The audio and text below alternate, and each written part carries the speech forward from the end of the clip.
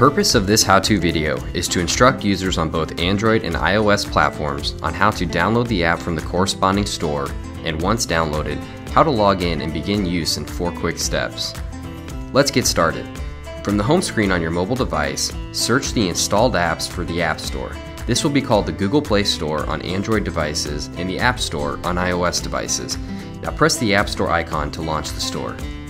When the App Store launches, use the search tool to enter keyword FieldNET. From the list of results, select FieldNET. Press the Install button at the top of the page. If you have already installed the application, this is where you will see the Update option when new versions are released. For iOS devices, the Install button is in the form of a cloud icon with a downward pointing arrow. Once the application finishes downloading and installing, you should see the FieldNET icon appear in your App Explorer. Tap on the icon to launch FieldNET Mobile. The application will open to a login page.